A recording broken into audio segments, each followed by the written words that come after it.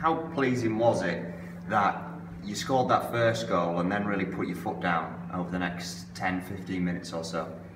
Yeah, I think it's an area that we said we were going to address. We did it all last week, especially on the Thursday. We spent an hour doing it, where we wanted to get a bit more support to Revs and have them playing off the back of the two midfielders in Matty Taylor and Harry Beautyman, or Paul Beautyman as they called him on Sky, which we remind him of that today. Is that his new nickname? That's Paul? His new nickname, Paul. So, you know, and we worked on it the Thursday, and like I said, the goal comes from that. You know, Jack McCourt done ever so well.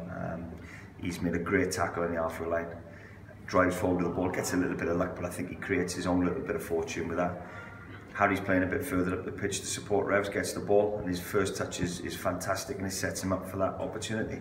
You know, if he smashes the leather off the ball, the keeper probably makes a save, and it's those ones that go in. And like I said, by the way we started, we deserved that little bit of luck. And like I said, after the first one, then we didn't sit back. We took the game to them again, and I thought we played to our strengths, and I thought the second one was a great finish again.